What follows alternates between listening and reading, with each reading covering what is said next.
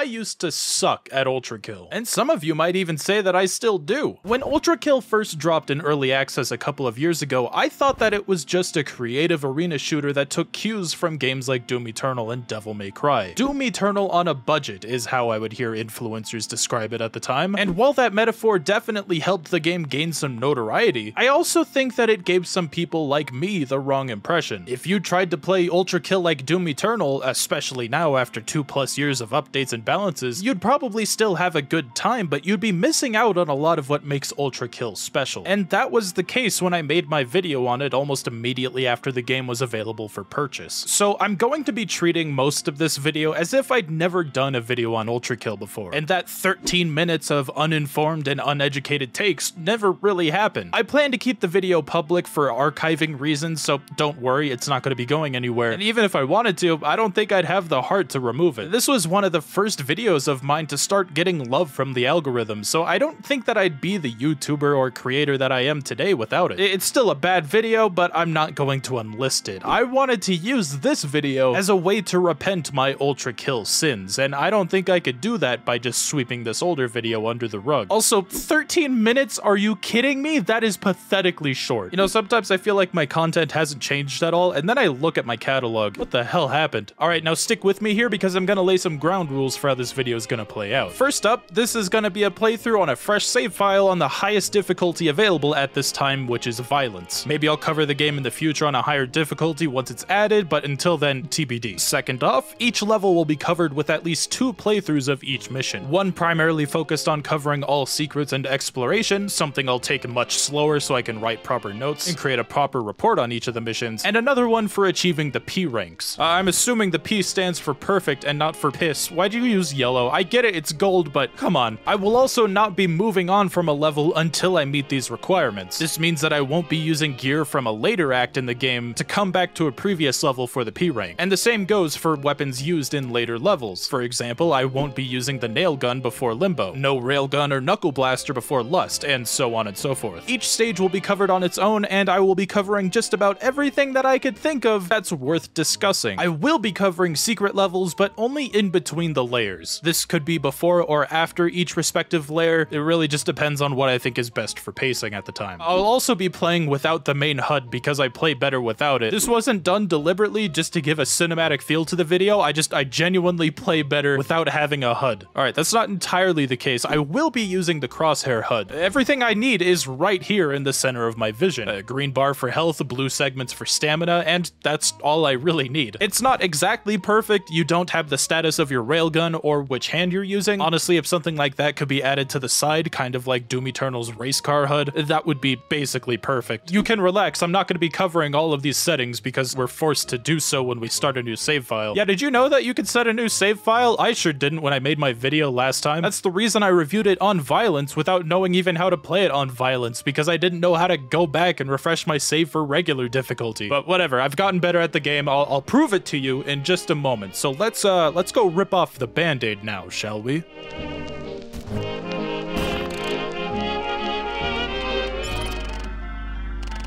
We play as V1, a bloodthirsty robot making its way to the gates of hell. Man is dead, blood is fuel, and hell is full. A slogan that I never really gave much thought to other than how badass it sounded until Act 2 dropped. I thought that it was just a clever way to explain how V1 heals himself, but I'll be discussing that later on. I also want to give a quick shout out to my friend Herb Messiah. If you've ever tried to look into the advanced techniques of Ultrakill, chances are you've seen some of his videos. He's been a huge help with this piece and aided me a lot with a lot of the numbers, so please, if you give a shit about Ultrakill, go subscribe to Herb Messiah. The shit that he can pull off in this game is unreal. I'm also gonna shout out another friend, Scarfulu, for no reason other than I told him that I would if he could beat my record in Cybergrind, and he did, which also means that I'm outing myself as not being that good at the Cybergrind. Hell must be in some disarray if the only thing keeping us from the front gates are a couple of wooden planks. I really thought the god of carpentry would be running security up in, you know, the other afterlife, not here. Beat down those planks, slide under openings, slap those demons, dash across pits, and Mega Man X up those walls. These are all mechanics that will be used extensively throughout the game, and it's critical that you understand them before you even pick up your first gun. That's just the kind of game that this is going to be.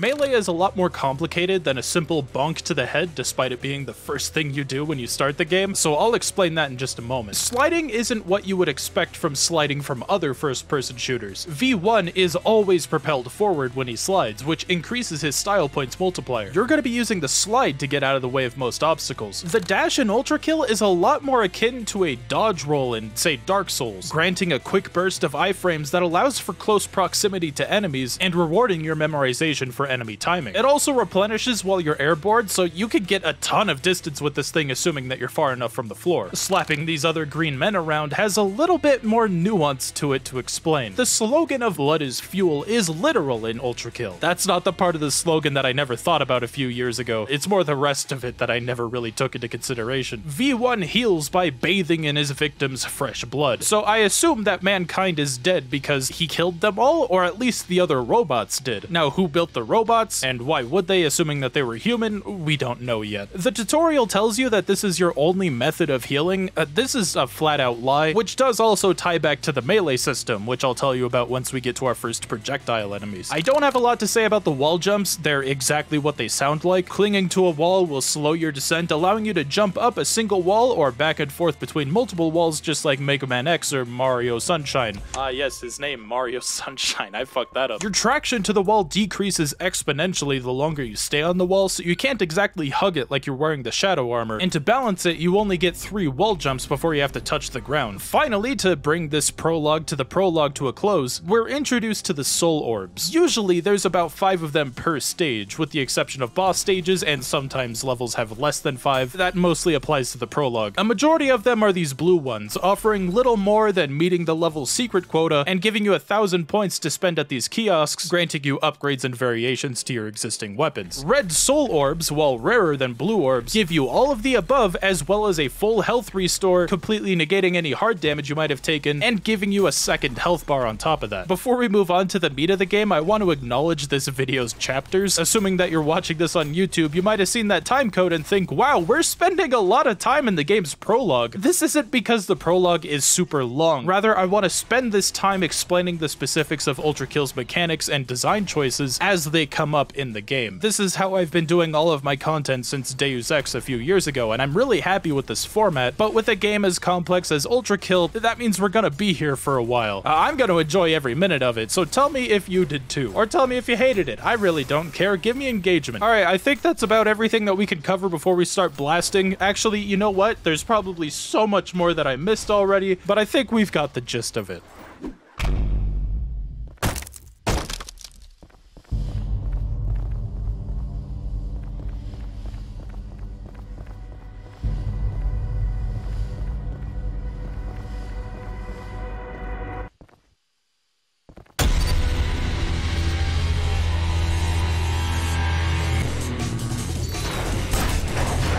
I can't think of a better way to begin a game like this. It's such a simple yet enticing opening sequence. Welcome to hell, machine. May your blood harvest with your battery-powered pistol be both plentiful and eco-friendly. The Piercer Revolver, our starting pistol, is probably the simplest weapon in the game. I was about to point out that you don't need to reload this thing, but you don't have to reload any of the weapons in Ultrakill. Some of them have a cooldown animation between shots that, you know, would essentially be reloading, but I don't view that any different than just holding mouse 1 and you keep firing. Anyway, instead of holding bullets, the drum in the center is a small generator that works for the secondary fire. Alright, I'm gonna throw some numbers at you with the caveat that you shouldn't assume that these are low numbers. A lot of enemy health and weapon damage is calculated using some very small, though whole number values. The primary fire from this thing deals, now brace yourself, 1 damage per body shot, and 1.5 damages per limb shot, with 2 damage per headshot, and other equivalent weak points. The charge shot alt fire is equivalent to 3 of these hit scan shots being fired at once, either piercing 3 smaller fodder enemies if one of them is enough to take them out, or striking a single target 3 times. This will be one of the few stages where we actively use the primary fire on the starting revolver because it is outclassed by so many weapons later on. It's so outclassed that it becomes replaced with a whole other revolver halfway through Act 1. I guess a third of the way through Act 1. If you count the prologue, then it's about halfway through. Filth are our first enemies, named after the Swans album of the same name. Unarmed lesser husks that hunt in groups. Alright, calling them unarmed is a bit mean in retrospect. I'm sorry to these demons. I guess you're not even demons yet. Can you even hear me? Do you have ears? appears, with only half of a health point, you can one-shot him with a body shot or even a quick smack from the feedbacker, and receiving an extra 50% damage bonus while they're airborne. Yeah, the melee, at least this melee, is called the feedbacker, which will come in handy shortly. Handy. Filth are borderline harmless compared to everything else we're gonna meet down here, but still move quickly and hit hard, dealing about 30 damage per hit, effectively punishing the unprepared player. They're not very smart and they can't jump, so they gather around under the player if the player is airborne, which we can exploit very soon. We're told this because they expect us to get the mid-style bonus from all these filth.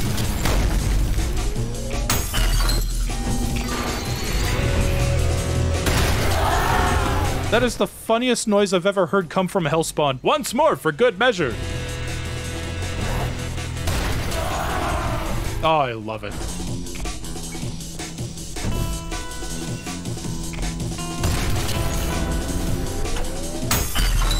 Alright, we feeling good about these armless fuckers yet? Aren't you itching for some projectiles to bob and weave around? Well, spoiler alert, you're not going to be doing much weaving. Alright, we haven't learned about parrying yet. I can't explain this. I can't break from continuity. Strays serve as our first ranged hunks of meat. Lesser husks tougher than the filth at 1.5 HP, tanking a couple body shots, but can be taken out with a single limb shot. These guys walk around like they have a stick up their asses, which just cracks me up. Though you're not going to be seeing that very often because they only move to get away from the player and very rarely walk towards the player. Otherwise, they're completely stationary, making them very easy targets when not close by. And for an enemy like this that doesn't have a wake-up sound, they kind of need to make themselves obvious. These guys introduce us to the parrying system. It can take a lot of practice to get the timing just right. They might have made it easier with updates, but I'd rather believe that I just got better at it because I'm a fucking loser. Just throw some hands at these fireballs as they come at you and you'll know that you do it right when you trigger a hit stop. A quarter-second freeze frame with an audio cue showing that, yeah, you just fucking parried that.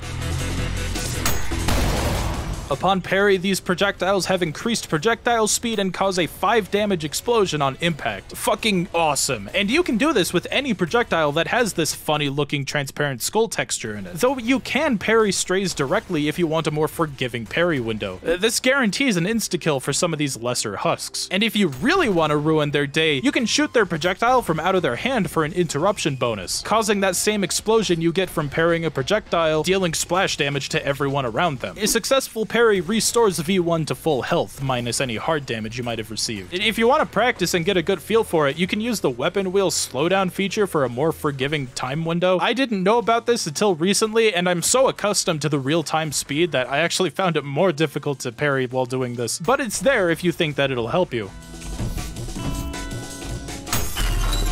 Don't think that you're invincible though just because you're sitting in a geyser of your favorite red plasma, or if you're parrying every attack that comes at you. Hard damage is a mechanic that's here to prevent us from becoming too gluttonous with our bloodbaths. Simply put, about 35% of all damage that you sustain temporarily caps your maximum health pool for a few seconds on average. After that, your maximum HP recovers at about 14 health per second. Alright, I've got some more numbers for you, and I'm really considering buying a whiteboard for shit like this. Receiving any damage ensures a 1-second cooldown before your maximum health begins to regenerate. Then on top of that, the numerical value of the damage received is then divided by 20 and then added to that timer. For example, if you take 25 damage from a stray's fireball, that 25 damage is divided by 20 to equal 1.25, and those are converted into seconds. So then that's added to the minimum 1-second cooldown time, leading to a total of 2.25 seconds of cooldown before the HP cap begins to recover. However, on violence difficulty, any concurrent hard damage taken before it's recovered adds an additional 1 second to the cooldown. To my understanding, the cap that's added, that's the damage taken divided by 20, only applies to the first hit until you're completely recovered from the hard damage, so it's not like it's gonna keep stacking. You can always determine the amount of hard damage you've sustained by looking at the gray bar in your health indicator, or by looking at the raw numbers if you're using the classic HUD. But you can influence this cooldown. Reaching a style point bonus of S through SSS will reduce the cooldown by a factor of 2, 2.5, and 3 respectively. That's a numbers and nerds way of saying that if you want to stay alive, you gotta rack up those style points. Just like delivering a superhero landing with extra steps. A superhero landing that deals a flat 2 damage. Yes, even the ground slam has some complexity to it that makes it so much more than a straightforward ground slam. First, obviously, it's a very quick way to return to the ground to avoid being juggled and zoned. You can use it to inflict damage on your way down, but you can also hold down the ground slam key to launch enemies into the air at the cost of a stamina bar, which becomes a great setup for enemies with airborne damage multipliers. You can even reach their height by jumping immediately after landing, giving yourself a bit of a bounce. This can be stacked quite a bit. It reminds me a bit of Sonic Adventure 2's bounce attack, but you know, a game that I don't want to raise children in. Okay, that sounds really weird out of context. My favorite part was the Chow Garden is what I'm trying to say. But what if you didn't want to bounce straight up, you might be asking? Simply slide into a jump immediately after landing and all of that momentum, or at least most of it, will be sent 90 degrees in the direction of your choosing. And the potential here is ridiculous. You can cross some crazy distance with this.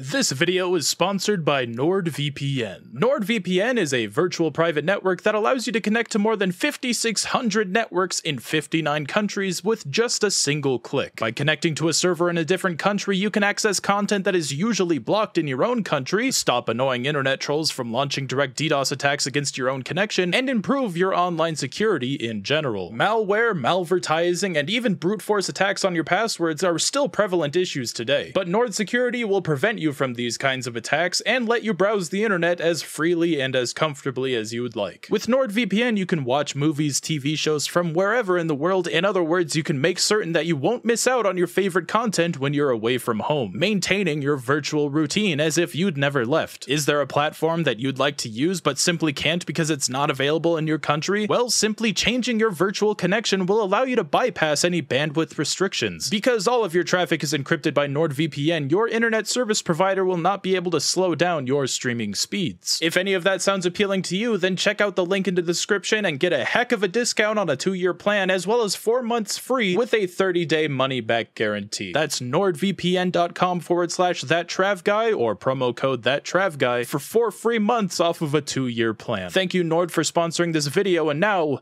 let's get back to it.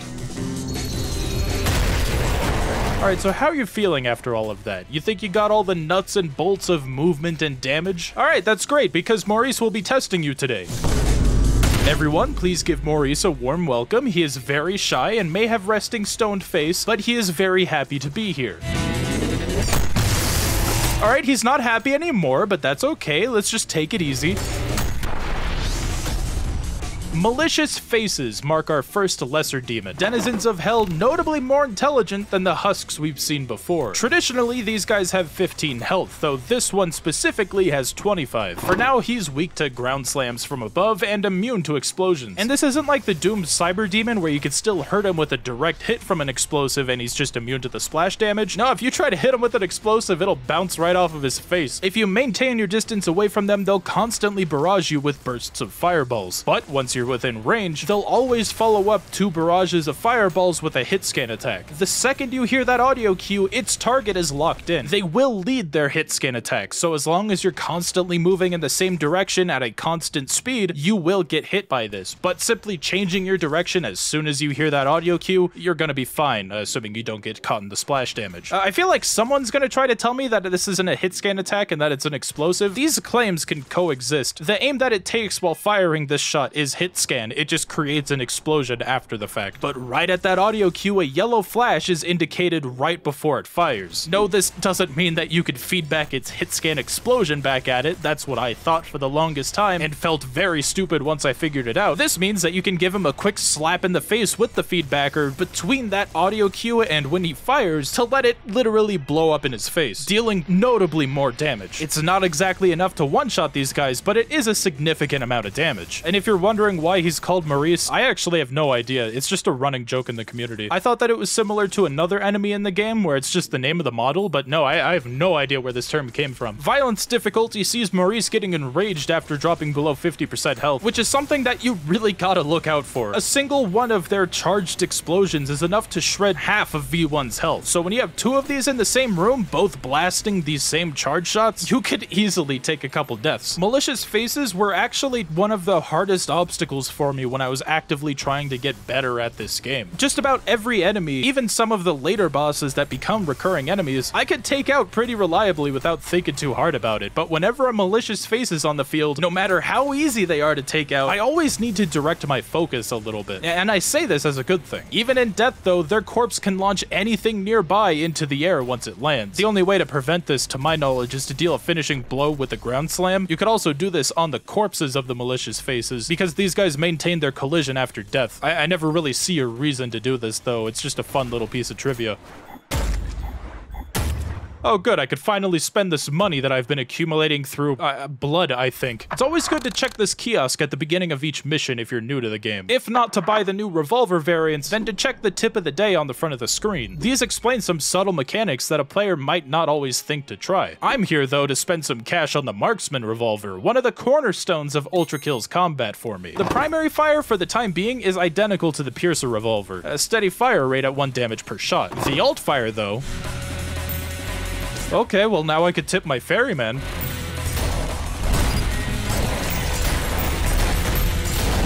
Alright, where do I begin with this thing? I guess first off, the trajectory of the coin is always going to be the same relative to A1's position. A1.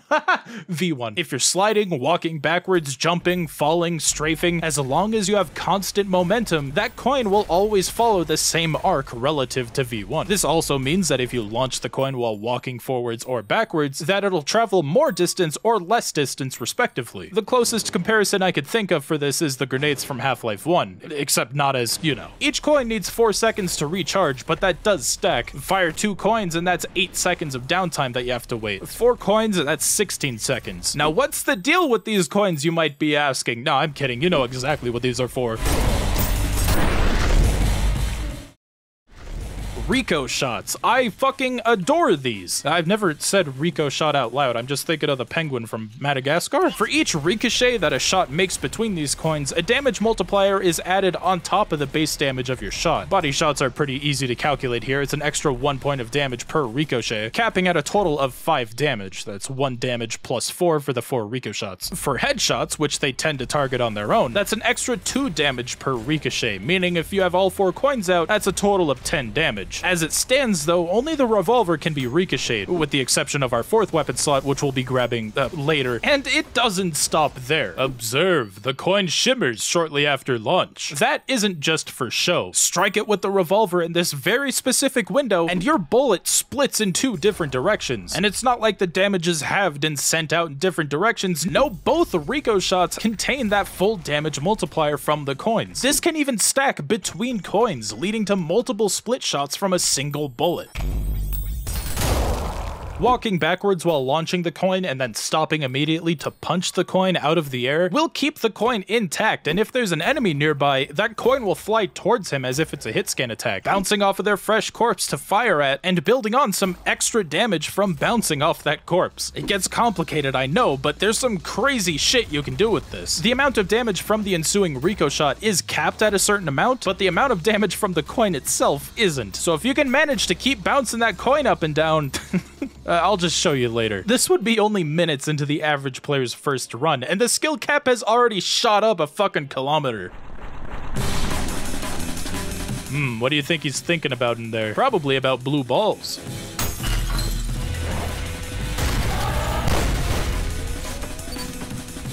I'm not alone. I meant there's a robot. I didn't mean there's a ghost here too. I don't know if he's on my side, but he sure as ain't on their side. Save some blood for the rest of me, man. We could talk this over some hemoglobin delight.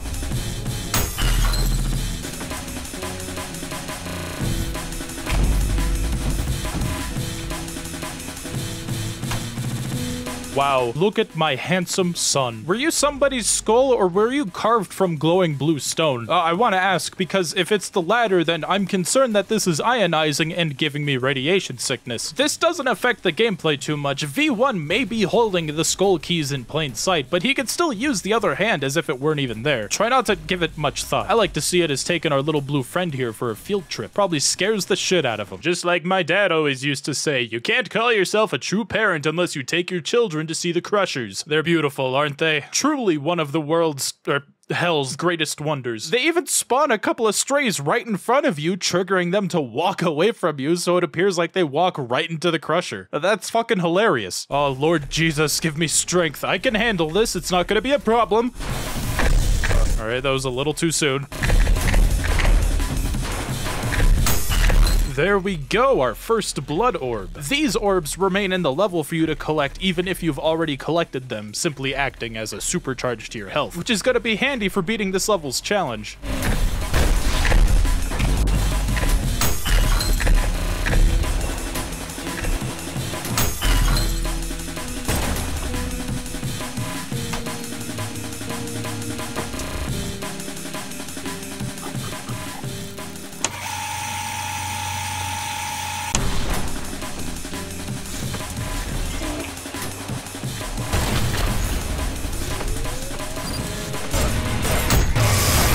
Yep, he is not on my side. The Swords Machine is our first greater machine. To be honest, I'm not even sure if this is the original Swords Machine. After years of scavenging for new parts, the original Swords Machine is unrecognizable to the bot that he once was, eventually inspiring copycats, which I assume are the regular enemy variants of this guy that we'll be seeing way later on. And given that we'll be facing another boss Swords Machine in the following stage, it's kind of hard to say for sure. Maybe we still haven't met the original Swords Machine yet, and they're saving him for, I don't know, Act 3?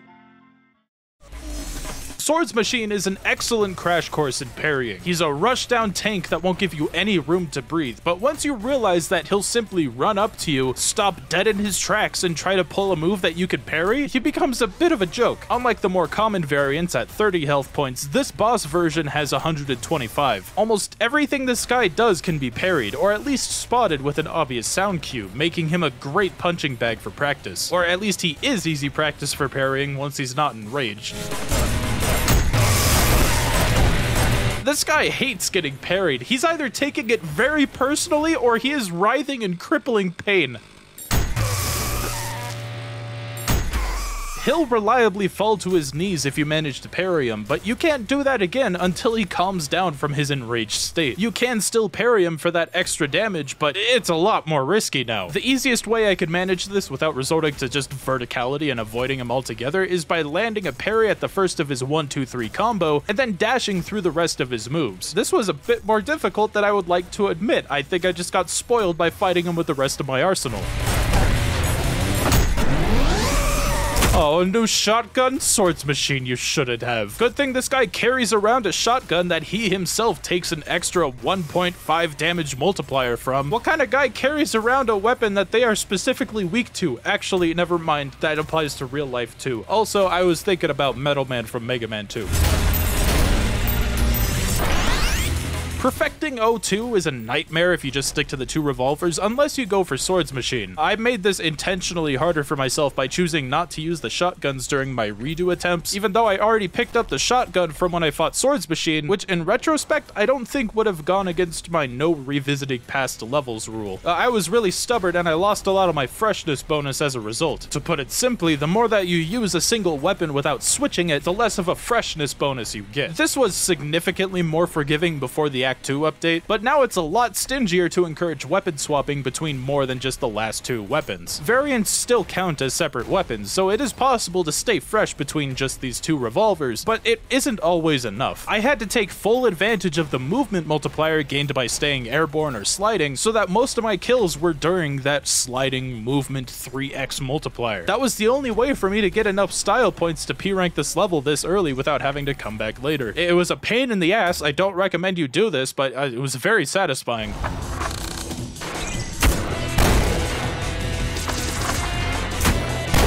Yeah, this is a pretty decent shotgun. The core eject shotgun, or the blue variant as I'm going to be calling it for a lot of this, mows down husks and lesser demons quite well. It's not exactly firing pellets, but firing heat. Every shot fired vents heat from a deliberately overheated core. This is why the weapon doesn't ever need to be reloaded unless the core is actively ejected, hence the name. I'm still going to call these pellets just because you know what I'm talking about. 12 pellets, 0.25 damage each, leading to a total of 3 damage if all 12 pellets hit. Great for meteor husks and ripping through the lesser ones. Its alt fire is exactly what it sounds like, ejecting the core like it's a grenade. 3.5 damage on direct contact and 2.3 splash damage for everything nearby. And even has this bit of a push out effect from everything that's caught in the explosion, kinda like explosions from blood. These same damage numbers can also be achieved with a projectile boost.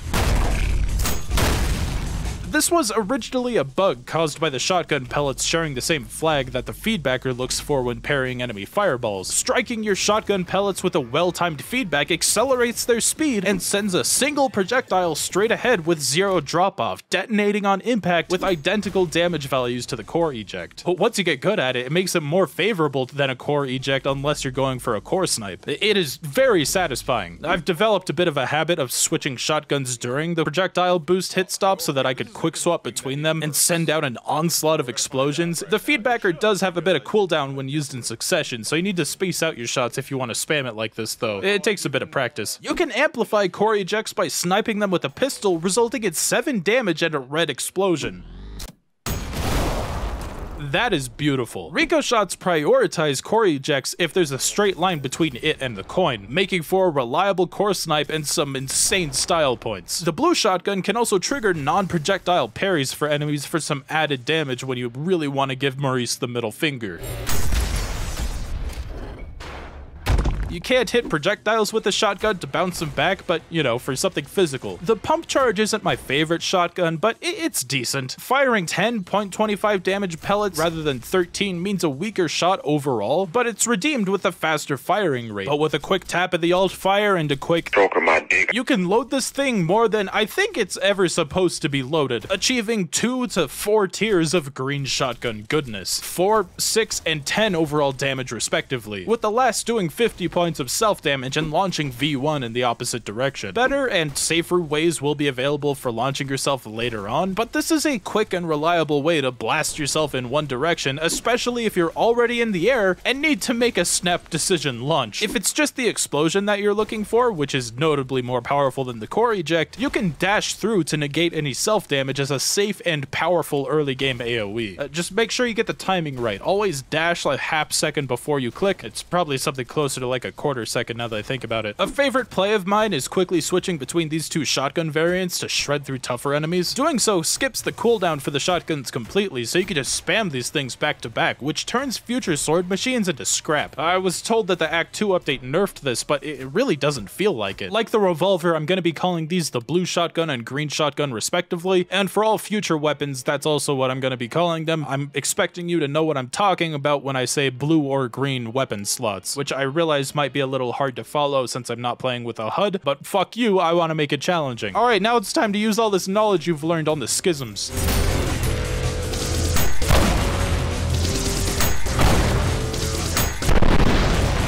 I intended to use the shotgun on them, I really did, but the parry gods prevented me from doing so. Schisms mark our first greater husk, the physical consequence of two souls manifesting in the same space, resulting in a tough exterior, lesser motor function and poorer aim, opting to spray and pray rather than throwing a well-calculated projectile. I'm not sure why they look strogified, unless that's not metal parts stuck to them and just flesh. 5 health points, 25 damage projectiles, and a 1.5 damage multiplier from the later nail gun and while airborne. They are resistant to fire damage, but take additional damage from other weapons while on fire, which is a great excuse to set up some combos.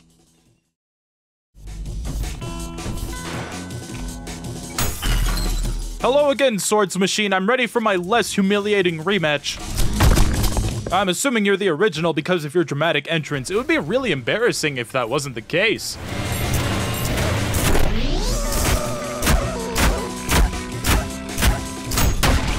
Oh, come on, at least the other guy didn't bail after losing his first health bar. Since we already had the shotgun, we could have skipped this fight since we already have the shotgun's alt fire to destroy these cracks in the wall. But if you skip this first phase, you have to fight both sword machine phases at the same time at the end of the level, so I thought I might as well just show this now for consistency's sake. Now, where do you think you've gone, you pillar head looking motherfucker?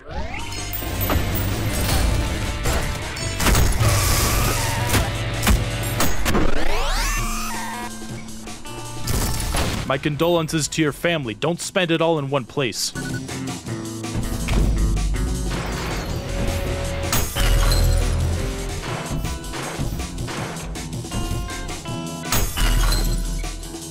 Alright, let's see if we can spice this up a bit.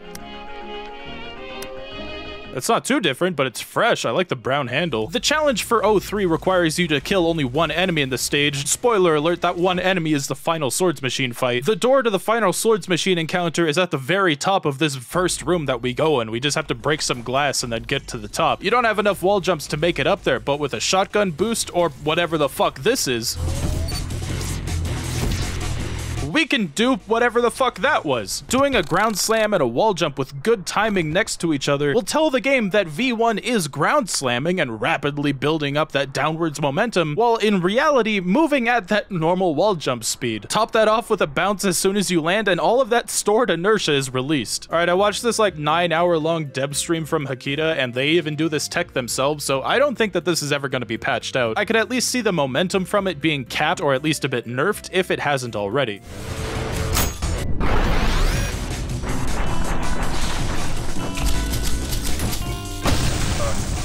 I am very smart. There's not too much to say about getting a P rank here. It's really a lot easier to do when you don't have to fight both swords machine encounters. Yeah, could you imagine trying to meet the criteria for P rank while trying to do that at the same time? Actually, that does sound pretty easy. 1 second.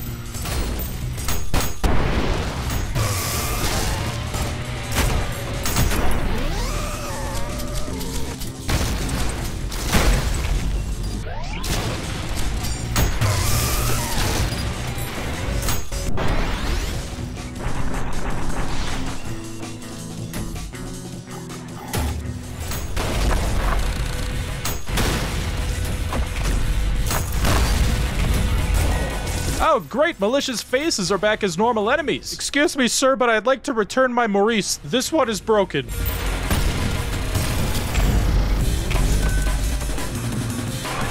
Ah, good. My replacements have arrived.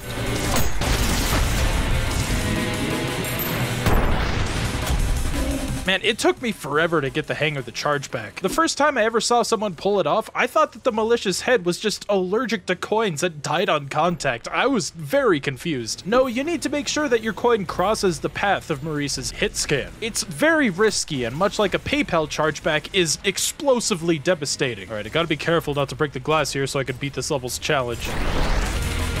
Good, good. Okay, now let me just... And now that means we can...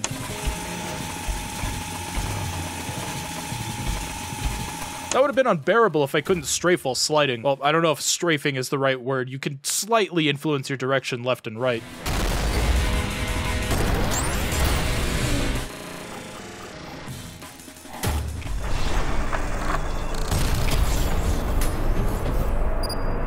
Do we get to pet the dog?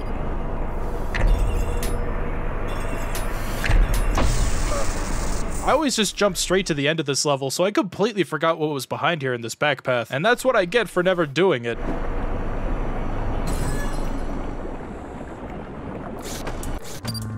Abandon all hope, ye who— oh, fuck. Sir, that is the worst Cerberus fursuit I have ever seen. You look nothing like a dog. You will be henceforth known as Andre. Never mind. Cerberus was not what I expected, and they may not be the three-headed dog guardians of hell, but their name is derived from them. The slumbering guardians of hell who defend against intruders by fucking ballin'. They aren't weak or resistant to anything in our current arsenal, so this is a test of raw skill with what we currently have. He's got 80 health, later nerfed down to 22 as regular enemies, with attacks that deal between 20 to 25 damage. That's powerful enough to kill you in 4 or 5 shots, but only really pose a danger if there's more than one of them on the field. I spoke way too soon. How come both of the lesser demons we've met so far are both rocks that bleed? Andre balled too hard. You know, with a name like Cerberus, you might have expected to find 3 of them here, but a boss like that would probably be too much for this opening level without compromising on the boss fight. But this encounter teaches you that if more than one Cerberi is on the field, killing one of them will enrage the other. This is never really an issue for the regular enemy versions, but can be a pain for this boss fight. An enraged enemy Cerberus is really only an issue if you're in those later waves of a cyber grind, and it's usually because something else is taking your attention away from them. I take it back, that is way more than 3. The terminal implies that this isn't a mimic situation. Every one of these Cerberus statues that we see is a living Cerberus that simply chooses not to do anything. So, I really feel like I'm being watched.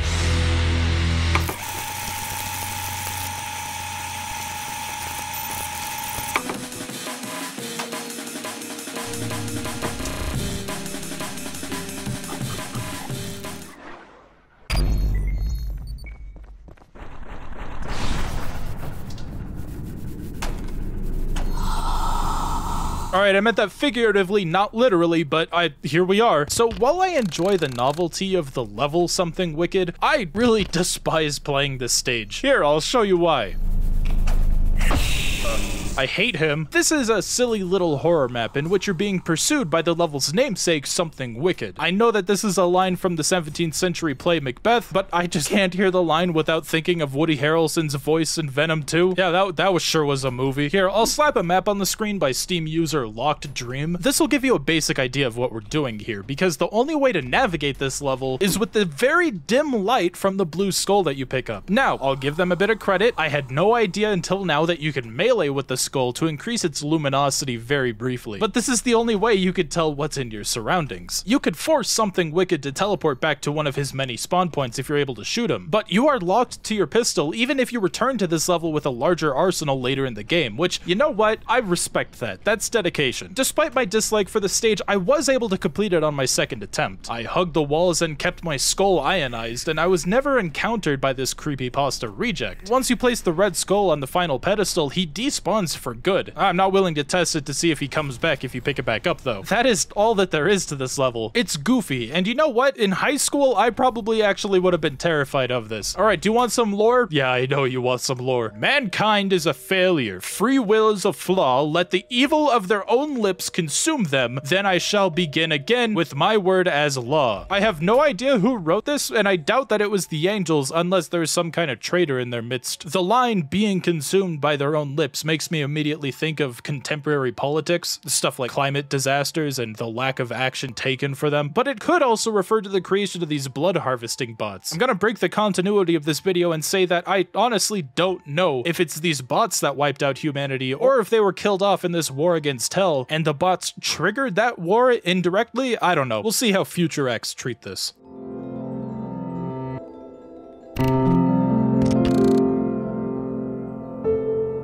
Oh boy, I can't wait to see our first glimpse of robot hell! Ah, suburban middle school recess. Yeah, that sounds a lot like hell. I wish, oh I wish for some fire and brimstone. And thus, my speedrunning arc is brought to a close. I'll be here all week to answer questions. Yes, you in the back, you're banned for making too many Owen Wilson jokes. Since Layer 1 just began, I'll be covering the secret level now because it's at the very beginning of the first layer of Act 1, so it's not going to be interrupting my script's pacing too much. We're not killing anything here, just doing whatever this is. Where does the line go from the white square? That's right, in the square hole. Just bring the line to the hole and pick up any white dots that you pick up along the way. Don't do this in real life, those are probably bird shits. Play Ultrakill, they said. It's a revolutionary high-octane action game, they said. I'd like to take a moment of silence for the colorblind. Okay, there we go. If I'm being honest, I actually kind of like these puzzles. I'm kind of glad it's over now, though. Fuck.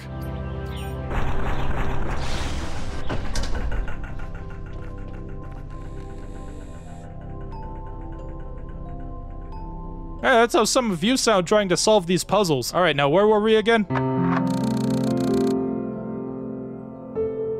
Welcome to Limbo, the first circle of Dante's Inferno. Now, I've never read Dante's Inferno, and I've never played Devil May Cry. I only mention that because this game takes obvious inspiration from it, so I'm assuming that game, and also his name's Dante, right? So anyways, this game would, you know, be doing the same thing as that game, but I don't know anything about this aside from what I've researched about it for this video, so I'm flying mostly blind here. Is Limbo supposed to gaslight me into believing that I'm in heaven? Probably. Every room in this part of Limbo has its own fake-looking skybox that you can't see the other rooms beyond, which does a great job at selling this illusion. There's speakers here too. So many souls down here make it feel like some sort of electricity.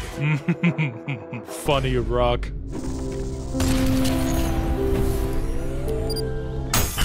Yeah, this place is fake as fuck. What kind of technology is this? Barf? I'm sorry, I'm a Marvel shill.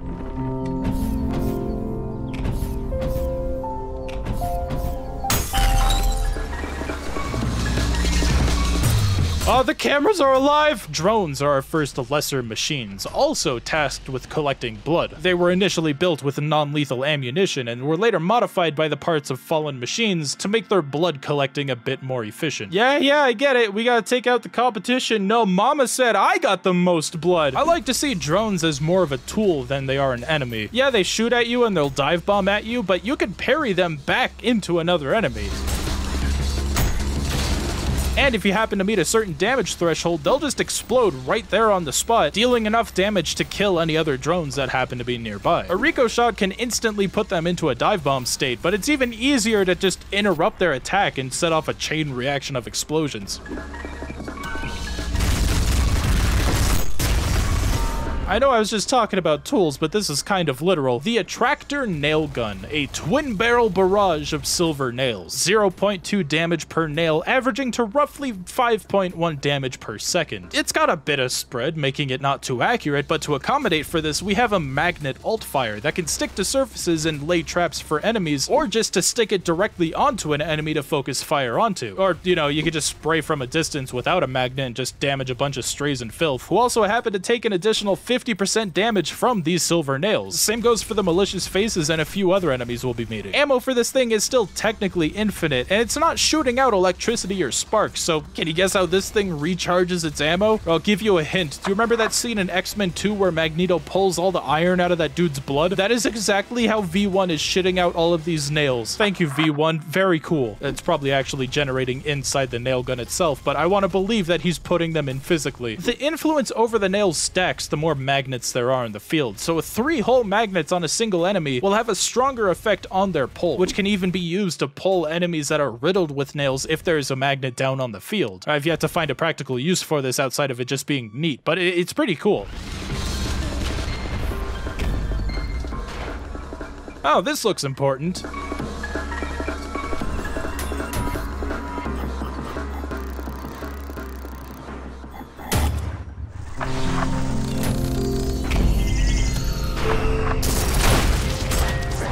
That doesn't look very burning to me. Maybe it's supposed to be a metaphor, just like the Swans album of the same name. We can't complete this level's challenge until we get the 4th weapon slot of the game, so this is gonna retain a permanent imperfection on my save data until we get that weapon. I'm honestly not sure how I'm going to survive. Gee, all these early Husk models burning on the floor makes me feel like we're in Blood's difficulty select. Well done and extra crispy. Oh, now I get it. Hey, I think you guys all got the wrong room. The Hrot auditions are supposed to be a couple Steam categories down that way. Street Cleaners, another lesser machine. Pressure units that rush the player with an unparryable flamethrower, though sometimes I really wish it was. So after the world's climate went to crap, I'm assuming more than it is currently right now, these things were used to clean the air in condensed cities. After mankind did mankind things though, they were repurposed into scouts for hell expeditions. Even after mankind died out, they kept to their programming and kept burning organic material as their way of cleaning. I'm not exactly sure if they are also competing for blood. I imagine that they are. They could also see that I've absorbed a lot of organic matter that they feel I need to cleanse, but why do they also bleed, you know? I get it, blood is fuel. It probably also fuels these things too, but there's a couple contradictory motives with these things. Maybe this is why they're the only machines that die from fall damage. 4.5 health and 50% immunity from explosions, these guys will actively try to dodge your attacks and will deflect explosive projectiles if they make direct contact, literally giving them the backhand. They won't backhand a projectile boost though, so I'm assuming that's deliberate. They're a bit of a motherfucker, or at least they would be if it wasn't for this explosive tank sitting on their backside, which is auto-targeted by the Rico shot. If I'm getting swarmed by them, I like to use the green shotgun's explosion to get them all off of me. It usually does enough to get the job done, even with their explosive immunity.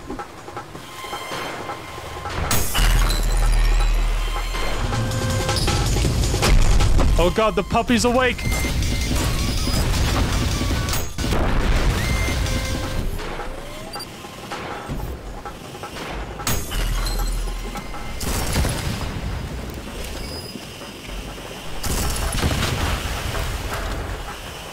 Oh boy. Civvy, are you okay in there? He'll be okay.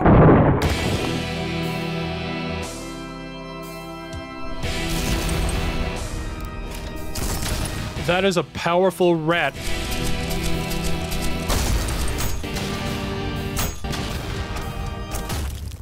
I could do better. So Cancer Mouse will ignore all collision in its entirety and will just clip through everything as it sticks to the Y-axis. Or is it the Z-axis? I always forget.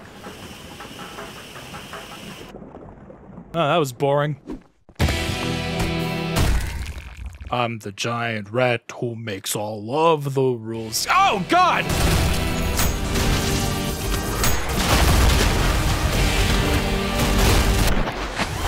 I know you were a cancerous rodent, but how many eyeballs did you fucking have?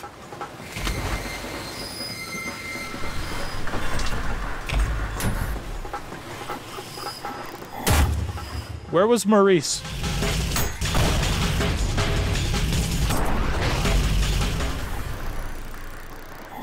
Who'd have thunk that this level is really short if you don't lure Cancer Mouse into the lava? Halls of Sacred Remains introduces us to split-colored doors, only requiring one of the two skull keys to open, but offering us a bonus if we do both. So treat this like your average TF2 community server and pick your team, red or blue. Oh, what's that? I'm sorry, you just got auto-balanced, so your opinion doesn't matter anymore.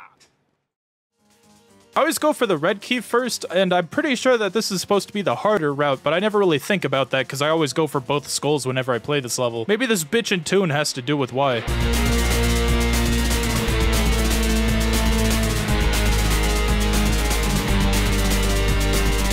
Regardless of what path you take, you end up being funneled into the blue path, so that auto-balancing joke wasn't just an offhand TF2 reference, even though that's all I intended it to be. Just remember to bring your own soap whenever you go to a convention.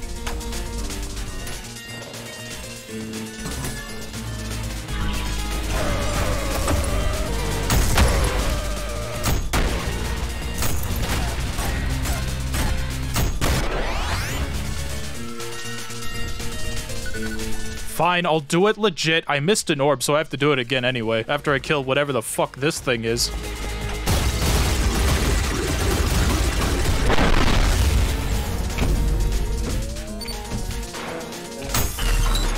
It's always the most obvious one that I never grab. Agony and Tundra. Just as much health a pop as the boss sword machine's first phase, but shares this kind of bullshit link that keeps them both alive until both health bars are depleted within quick succession of each other. You have to take both of them out within a relatively same time window or else they're both gonna get back up. Agony doesn't falter from parries but will move just as fast as an enraged normal swords machine. Tundra is the same in a completely different way, using sword machine's moves from his second phase. They both take an extra 50% damage from shotguns, and Tundra specifically takes a bonus 75% damage from explosions, so...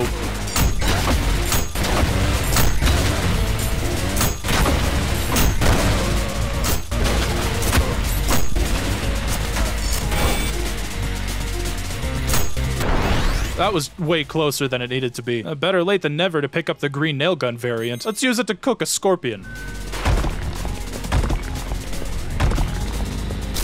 Hideous masses, an overstuffed shell of hell mass that's oozing at the seams. And to that I say, hey, relatable. 60 HP regularly and 175 for this boss variant. You know Scorponok from Transformers? Not the Scorponok that's in name only in the Michael Bay movies, or that weirdly mass-produced Scorponok from the Netflix series. Actually, never mind, this is a bad analogy, I just like Transformers. High Mass has two modes. His upright mode resembling a scorpion that'll fire mortars that you can parry for a free health restore, and a collection of shockwave attacks that are more of a bastard to avoid the further away you are. This is a move that I think is only threatening if you happen to get hit by his tail, which will slow you down, or if you just ignore them during the cyber grind. Occasionally, he'll turn into whatever the fuck this is. Reminds me a lot of Twitter.com when they finally saw Dream's face reveal. He'll hold his tail up for some easy punishment, which is made even easier with the blue nail gun's magnet, which can be combined with the green nail gun's overheat blast. More on that in just a moment. Oh, I gotta replace my eardrums. No matter how hard I try, I can never parry this guy's harpoon. It always feels better to avoid it, because if I try to parry it, I'm just gonna get stuck with it. Hold on, let me try to get good at this.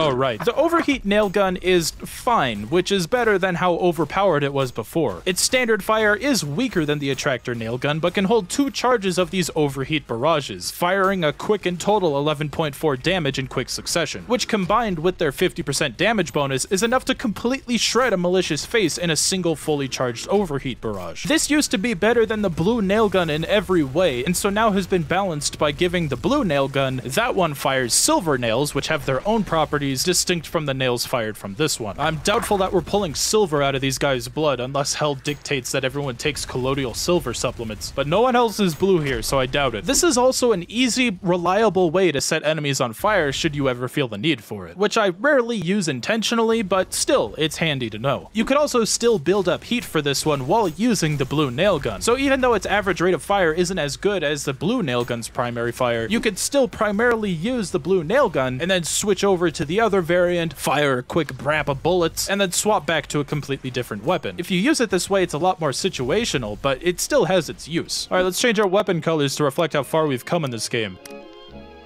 Oh, that is disgusting. I love it.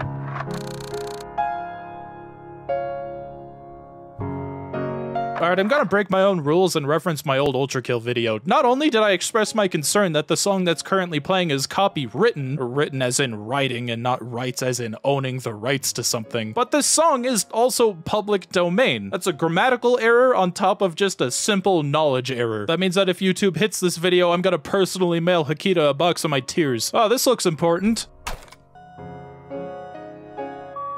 My mind is adrift with eternal torments, lurid vistas painted on the inside of tomes, hollow walls of scream and touch. Mocking song plays for hours, even if the sound of birds is all fake. All reminders of my enduring damnation. Gabriel, my dearest friend, in presence of penance, I have awaited your embrace to heaven. I've been so faithful, accepting of my fate, but to what end, to what punish am I to take the bare keys, blah blah blah, my own doom, no salvation. These skulls sneer devilish grins, voices chattering, tempting me with the plunge deeper into hell, and I won't do it. I've hidden them amongst the furnishings, books, and every foundation of this accursed place. Forgive me. I'm not reading the rest of that. Who's the simp that wrote this book? Are you the Gabriel in question?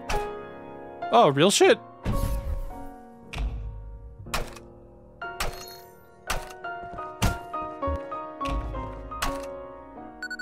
Nothing happens, but you feel a strange satisfaction. You decide to name it Hank. Sussy baka. Under the floorboards with Harrison Ford.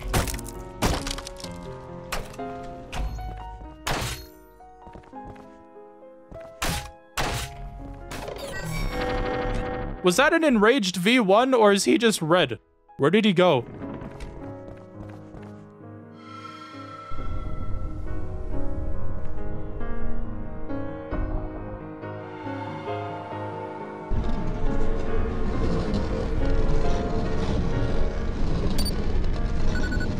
Okay, now the primary fire of my revolver is actually pretty good. This is the alternate revolver, almost universally called the slab revolver because you get it by tapping these slabs. At least I'm assuming that's where it got its name from. A 2.5 damage primary fire that actually is firing 2 1.25 damage hit scans, but at a slower rate of fire at 1 1/3 seconds per shot. You can set one or both or neither of the revolvers to fit this new alternate revolver. It replaces that weapon, but I actively choose not to use it for the marksman marksman because I don't care for the changes made to it. First off, despite the higher damage, it has less of a damage multiplier per coin when hit with the slab. The first coin adds 1 damage to the hit scan, but every subsequent coin only adds 0.5 damage, and that's enough for me to not want to use it. But on top of that, it also doesn't split the same. Rather than splitting the coin, it adds an additional hit scan to the Rico shot, targeting a single target, at least from my understanding. Which I suppose is good if you're trying to take out one specific target, but that's not always why I use the Rico shot, and if I am, I'm using the railgun for that, not the slab. I guess credit where it's due, the charge shot from the blue slab can result in a whopping 12.25 damage if you can land a charge shot on a path for 4 coins, but I never really bothered to do this. Alright, so just forget all that knowledge that I just told you, because this boss we're about to fight has a resistance to our revolvers, so that's pretty cool. That's okay, I'm just gonna beat him by parrying. Come on, Hank, we're gonna go kick some robot ass.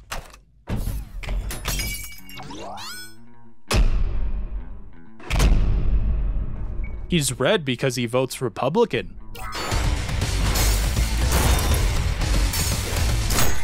Alright, I'm sorry, that was too far. Is this gonna be the part of the video where I tell you that V2 is a total pushover? I'm playing on violence, look at that damage! Oh shit, I didn't mean to kill him with the coin, I thought he was gonna do the core eject. Oh, god damn it. Fuck your glass. Alright, that's better. Sure as hell not worthy of a P rank, but I still had fun with it. Thank you, Hank. May you be promoted and not gaslit by your in-laws. Alright, I guess these machines are modular enough to just hot swap parts like that so efficiently. So that was V2, a V model specifically built for war. So V1, the robot that we're playing as, boasted a new exterior capable of refueling itself with blood through direct contact. Yet somehow, that wasn't the one built for war. Not like it really matters. The war that brought upon the end of humanity was way before the V models were even deployed into the field, with only a single prototype of each model remaining. And now they're just both sitting down here in hell, slapping each other for who gets the most red juice. That's what Clamato does to a motherfucker. Now let's have a proper dance now, shall we?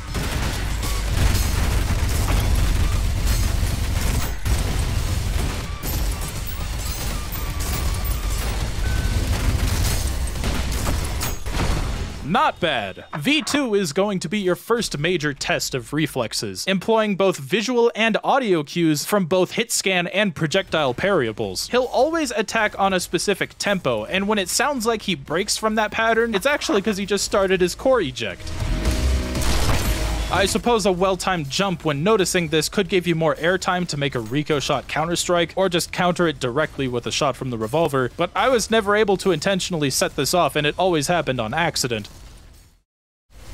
Yeah, I think V2 is a pushover if you play this fight purely reactively. It's really funny seeing people online talk about how hard this fight is, maybe even me included. I don't remember what I said in my video 2 years ago, but once you realize that you could just stand still and watch him constantly circle strafe around you, you'll know exactly what he's about to do. Yes, he does change the color of his wings to indicate his proximity from the player, but I barely even pay attention to that because it never really felt like it mattered. I've been told that if you constantly evade the guy, it will enrage him, but I don't play this fight that way. I have no reason to.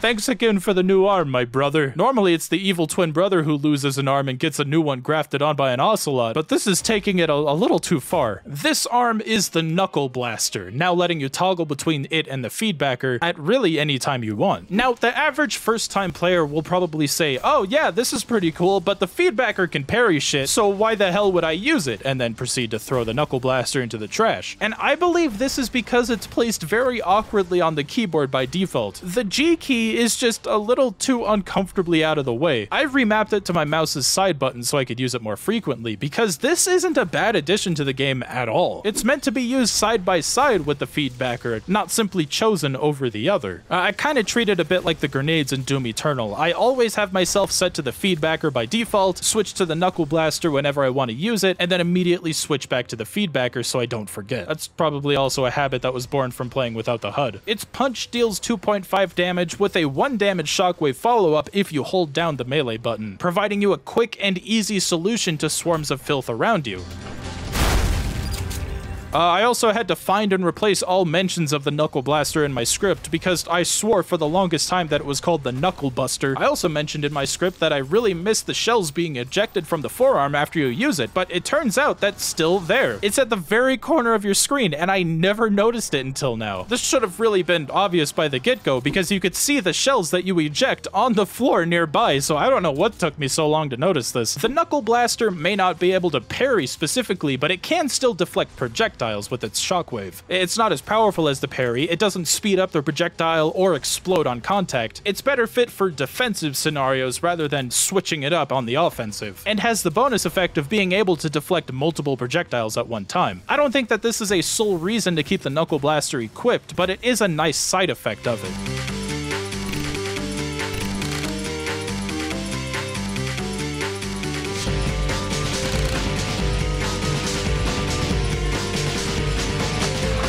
Oh, yeah, welcome to the lust layer, by the way. Oh, that is a very big man. I should not have said that right after saying welcome to lust. That, never mind. Tip of the day. Did you know that when enemies begin to yell in the air, it means they're gonna take fall damage? Wait, I need the true experience.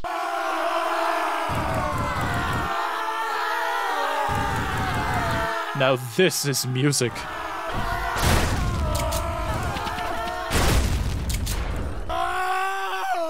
Oh my god, they just can't stop!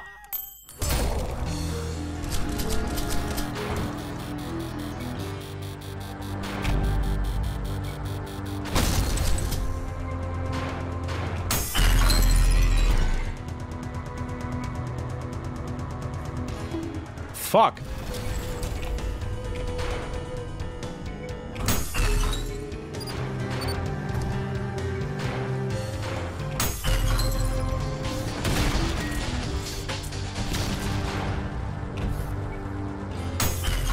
I always forget about the first orb that's right outside this opening tower sequence, which we're going to use to beat the challenge of this level, which is to never open a door except for the doors that open and close the level. You can skip the entire level by just launching yourself around the map. I did use slam storage to get around this first tower, but I just used a bounce pad for the other one. It's really not that difficult to get around it. Now let's go get that P rank.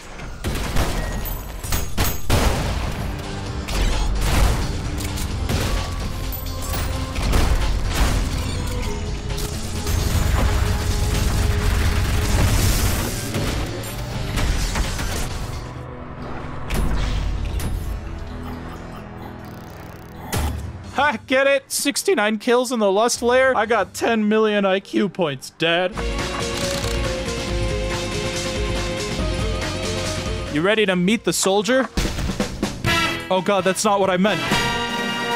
If fighting is sure to result in victory, then you must Gabriel said that, and I'd say he knows a little more about fighting than you do, pal, because he invented it, and then he man.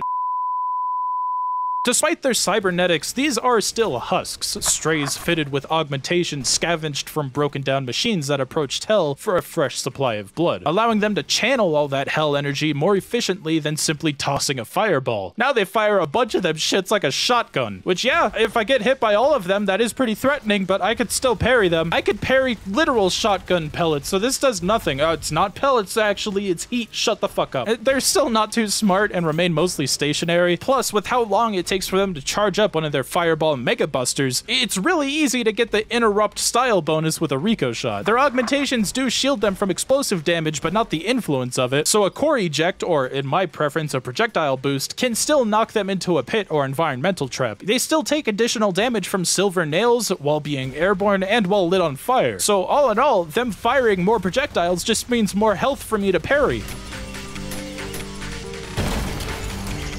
Oh, that's adorable. I want what they're having.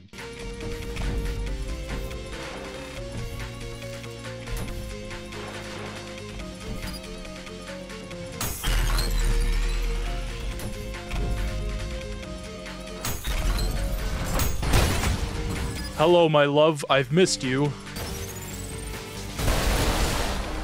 Oh god, I need more pants. The electric rail cannon. Holy shit. A whopping 8 damage piercing hit scan, capable of penetrating through an infinite number of enemies on the field. Each penetration dealing 8 damage per shot. This does come at a cost, 16 seconds of your life as a matter of fact. But the game makes sure that you know that it's ready to fire even when it isn't equipped.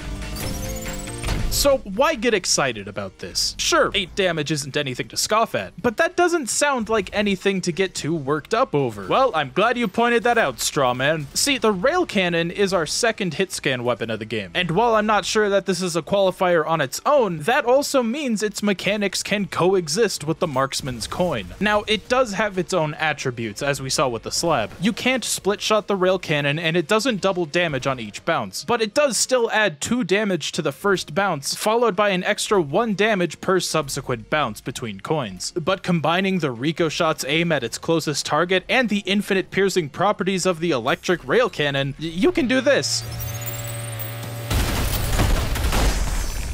How the fuck is this a legal part of game design? The railgun doesn't have an alt fire for the very same reason that this thing is so fucking powerful. You can zoom in with the alt fire button, but Hakita has confirmed that this was added solely to avoid making an actual alt fire for the thing. And hey, we could finally finish 1-2.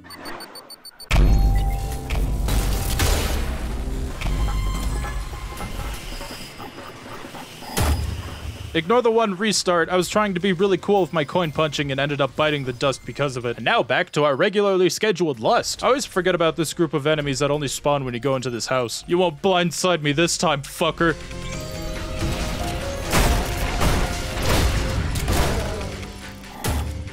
Alright, now to do it again, but fast.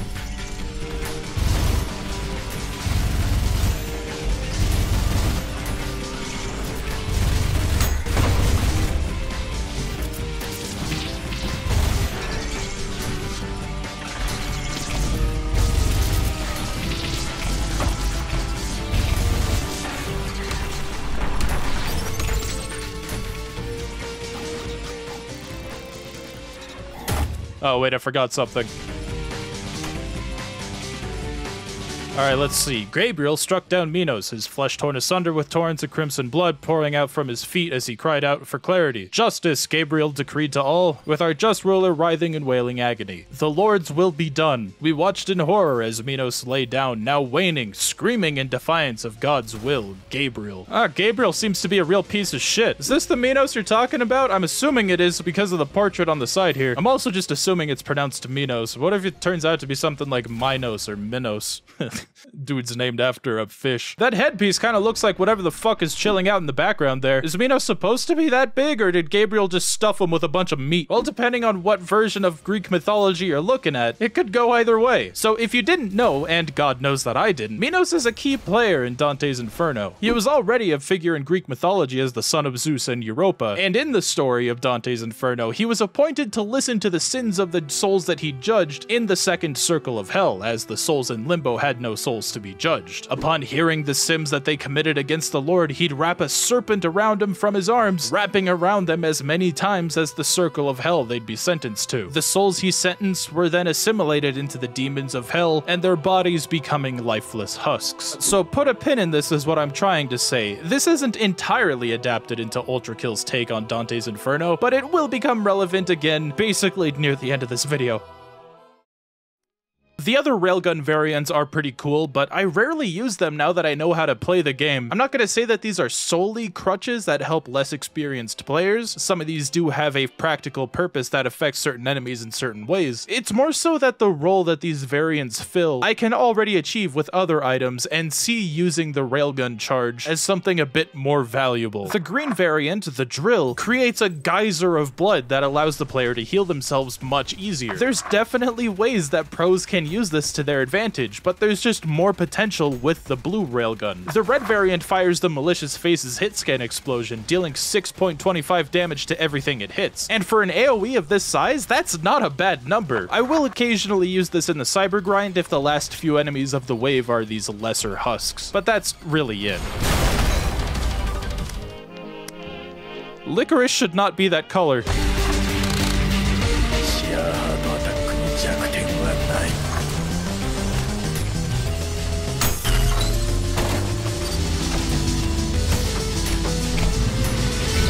Uh-oh.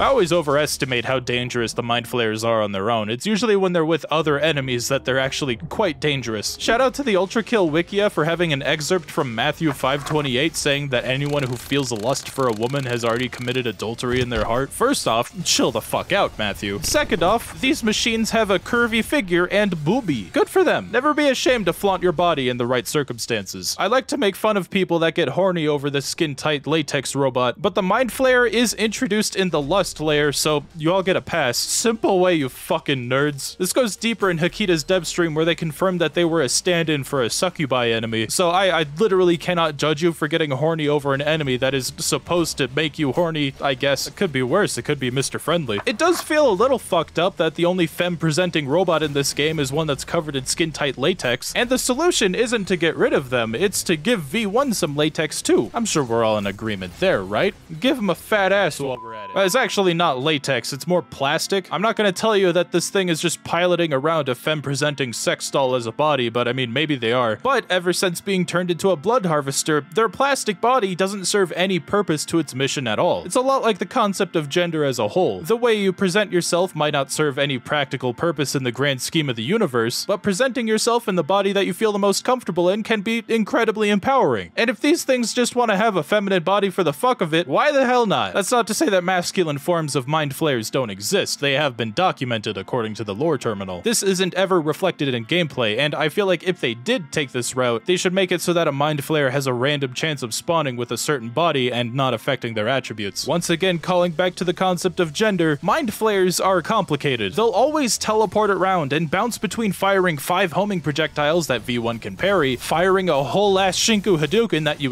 cannot parry, and very rarely will try to teleport next to you and kick you, which you can parry, but it doesn't interrupt the attack, so if you don't dash out of the way, you will still get hit, despite the parry. They'll get enraged once they hit a certain damage threshold and will start teleporting more erratically, but you can inhibit their teleporting by hitting them with the railgun's drill. With good enough timing, you can also deflect all 5 of their fireballs with an explosion, killing her instantly. If anything, I end up doing this insta-kill completely by accident, especially with a weapon that we'll be getting in Act 2. The challenge of not touching the water sounds really difficult, but it's a lot more about finding an alternate way to approach the level rather than trying to go through the level as it is without touching any of the water, because that is basically impossible. It's not too bad, it's just a little restrictive. Honestly, it's this narrow jump between the wall and this little waterfall here that makes me the most nervous, but it's still not as bad as you think. Just smash these 3 breakers scattered throughout the level, which you'll already have discovered if you've been orb hunting, because all 3 of them are in orb locations, and the water will drain. This is important because the exit is flooded, making it literally impossible to exit the level without touching water, barring any clipping exploits. We're not going to be taking that exit though, because turning off the water reveals this layer's secret level. I really don't want to go in there. It's a secret level and it's on the horny layer. I am naked and afraid. Let's go kill the dead king first.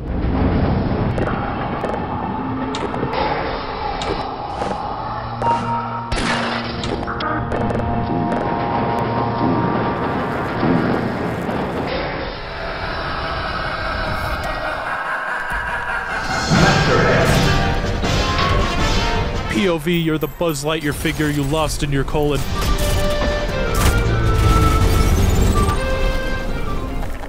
What the hell am I tapping?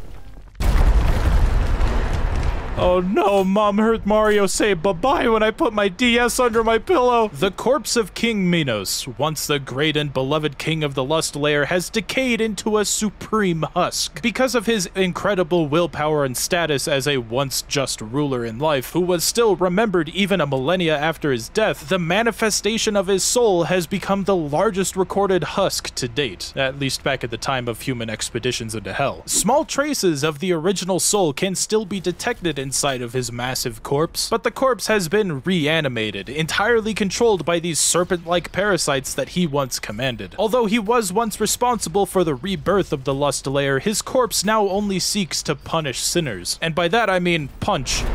Get that weak shit out of here! I used to really struggle with parrying Minos' fist until I learned that you could dash through it to give yourself some more forgiving parrying windows. Yeah, I really can't believe I struggled with this guy. He's an absolute joke. Sure, the parasites pop out of his eye socket midway through the fight, but that won't stop me from parrying these fireballs back into his rotting face.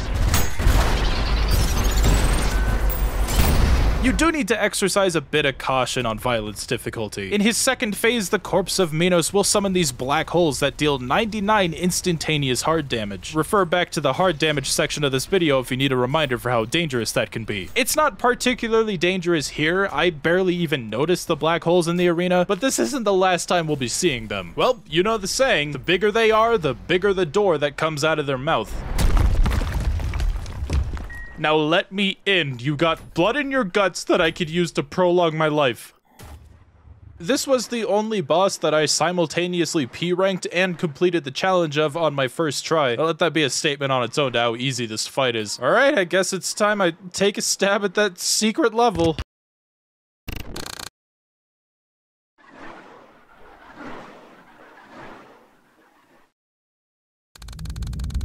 Heavy steps, ragged breathing. There isn't much time left, it might already be too late. The labyrinthian pathways of arbitrary sharp turns seem stranger and stranger as panic blotted out the once deeply ingrained memories that usually guided me. Every corner felt stranger, every line too long. The bell tolls for me. I bit down harder on the last of my rations, only held by the skin of my teeth. It barely hung on as I kept frantically looking around, hoping for the few scraps of burning memory of mine to find a similar sight that would lead me to salvation. The gates must be closing, the last few barely making it. The rest of us never stood a chance. Suddenly, from a blind spot, a figure struck me. There was no time to react before I came crashing down onto the cold, hard ground. I struggled to regain my senses, to at least see what fate would befall me in my final moments. But even in the abyss of endless terror, my mind could have never imagined the horror I witnessed. Oh my god, they put a fucking dating sim in Ultrakill. I can't do this, dude. Okay, it's actually more of a visual novel because the story always follows the same route no matter what choices you pick. By the way, this is not V1, it's a completely separate character named Mirage. The joke here is that she's named Mirage because she doesn't exist. Okay, so this is actually going to be the last time I make a joke here. Oh my god, floor pie!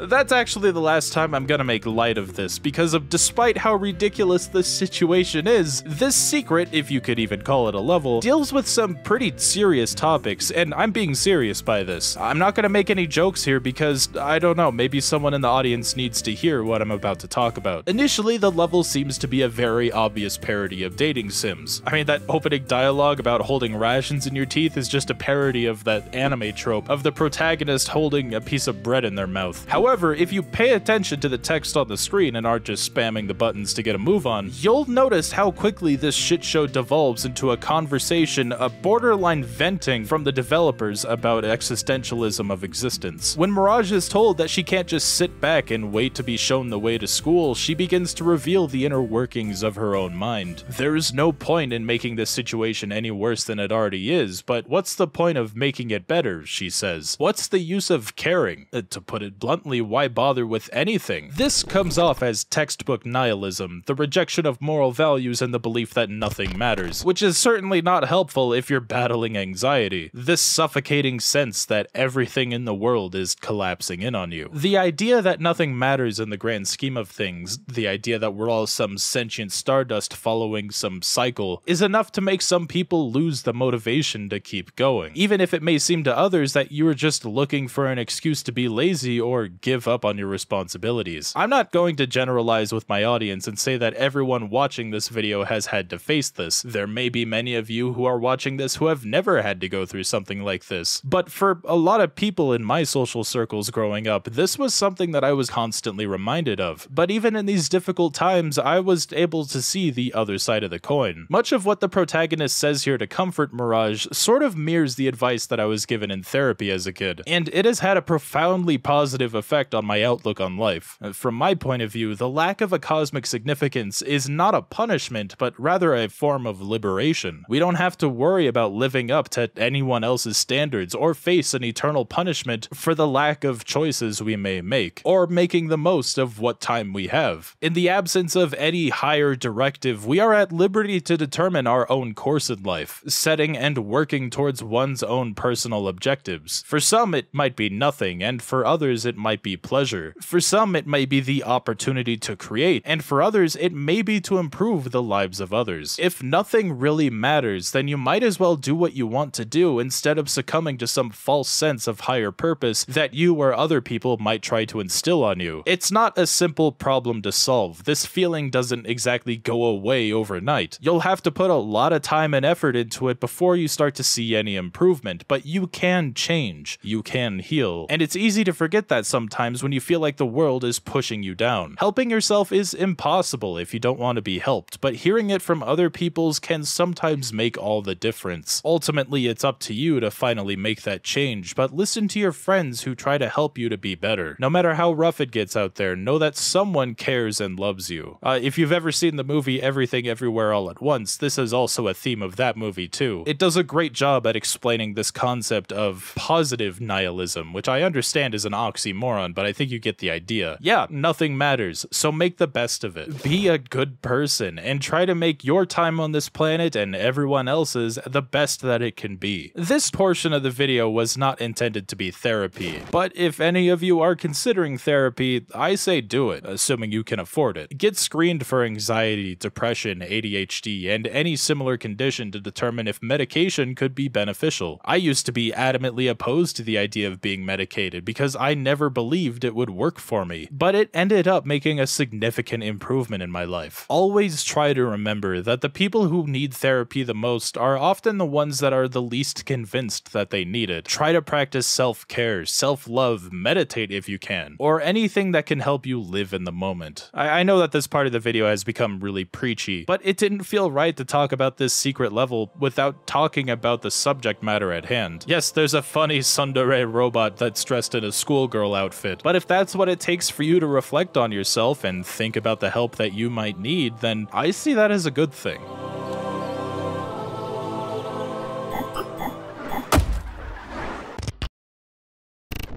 Alright, let's get back to funny joking moment. Hold on, I gotta get myself into the attitude. Cock, balls, amogus, koopas. Okay, I'm good. How deep into this guy's gut are we? This is not what your esophagus should look like. Oh, Minos, it looks like you've got some tonsil stones, buddy.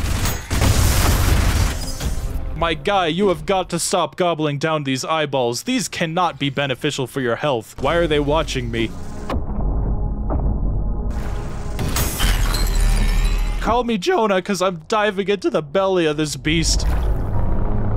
Oh, there's 3 of them! Now it's finally a Cerberus put on the fucking dog ears.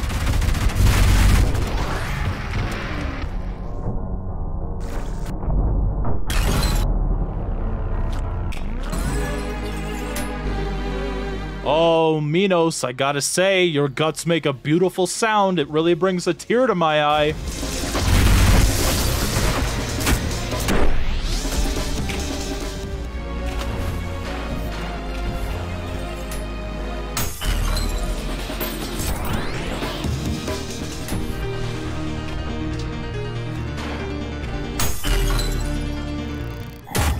Fuck, I missed one.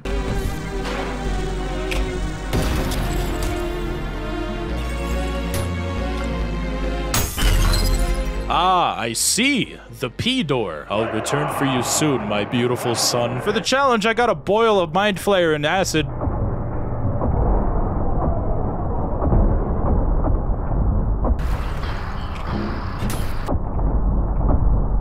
Well, at least I did it.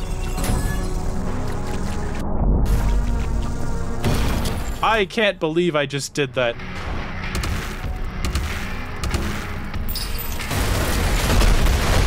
Oh my god! Oh shit! Fuck. All of those sounds I just made were real. I did not exaggerate a single one of those.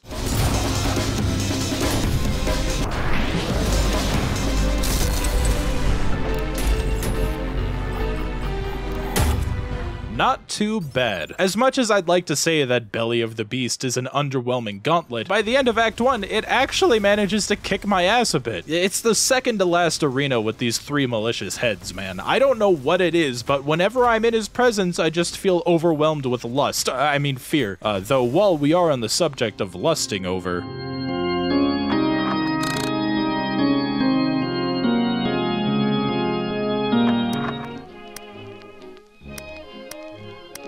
That's not what I meant to imply that I'm lusting over, but I wanted to do this for consistency's sake. No, I meant this. Machine, turn back now. Alright, yeah, sure. I'm not gonna fuck around with voice acting.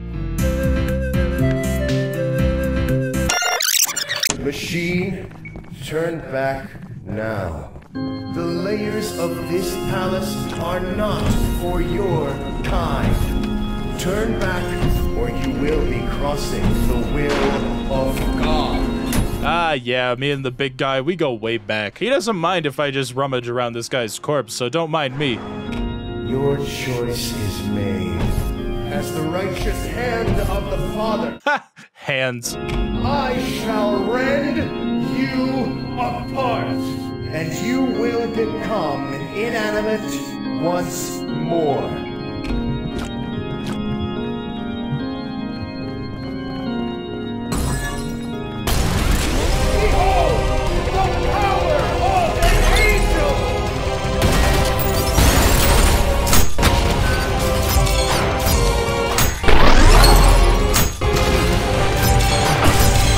I got cocky. I wanted to kill him with the parry. Gabriel, the Judge of Hell, who I'm going to assume is loosely based off of the Archangel from Abrahamic mythology of the same name. That's Archangel in its literal definition, which I feel the need to point out because X-Men made me think that Archangels were evil angels, and that's not what they were originally written to be, as I found out. Archangels are heralds of good news with a close understanding of God's will. Look, I grew up in a religious family, but I didn't retain a lot of this shit from Sunday school. Gabriel marks our first and currently only Supreme Angel. One of the most respected and feared archangels, Gabriel has earned his reputation through power and efficiency. Gabriel was always quick and efficient, earning him the title of Judge of Hell after dethroning Minos and ending the Lust Renaissance. What a great fucking name. That is the sound of something that a so-called right hand of God would totally want to shut down. Despite answering to the council, he's more popular and beloved among angels due to his radiant personality and active nature, especially when compared to the council, which follows strictly faith dogma. Gabriel as an enemy is fairly simple. No resistances, but a 25% damage bonus against nail guns, regardless of which variant you use. Because what else would an Abrahamic figure hate the most? That's right, being nailed to a fucking cross. Oh, that's funny. He'll teleport around the arena, throwing and swinging these hard-light weapon constructs at you, and occasionally throwing out a one-liner or two. And that is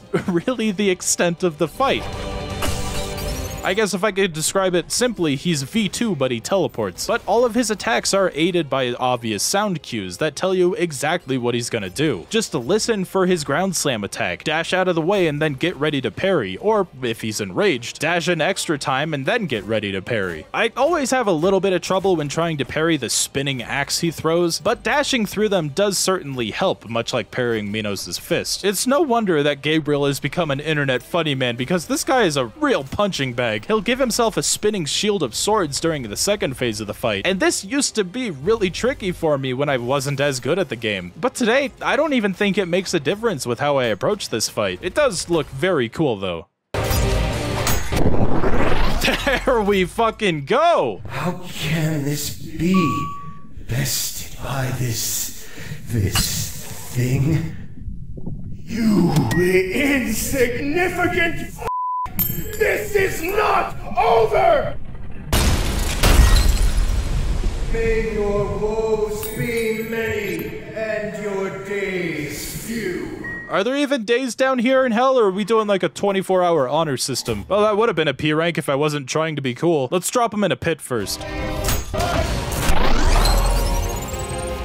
Oh, you fucker.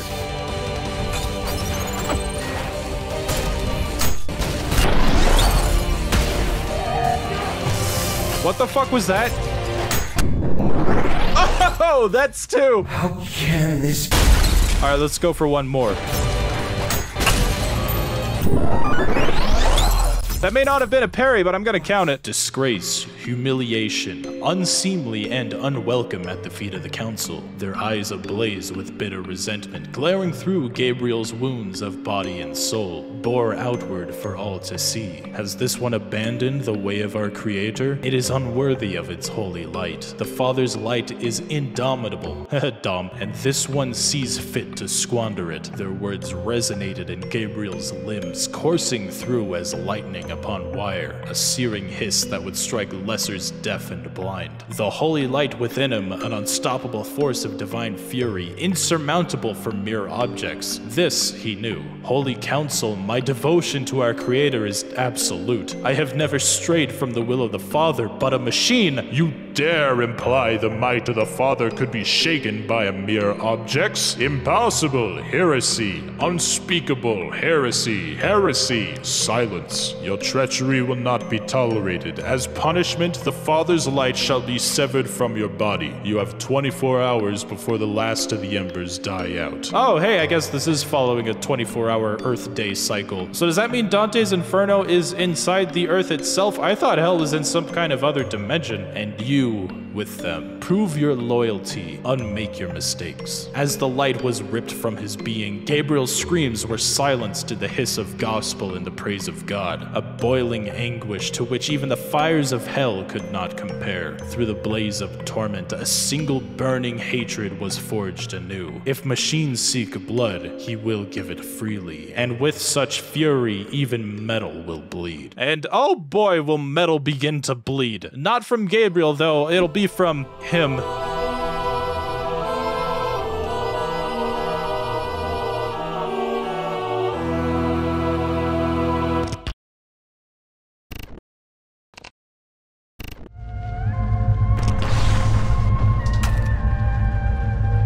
I don't normally do this, but I'm gonna walk along the path just this once because I'm so used to jumping off and landing right where I need to go, but I usually use the whiplash to use the light to guide me better, and I can't do that right now. I was a fucking idiot the first time I ever did this. I didn't realize that I could pick up the torch, I just didn't even think to. So I navigated this entire route down by using the light from the nail gun to light my path, only to make it all the way to the end and realize that I soft-locked myself because I need the torch to open the gate at the very bottom. I remember looking around online trying to figure out how to open the door at the end of the Prime Sanctum, just to find out that I spent the last 15 minutes on a lost cause.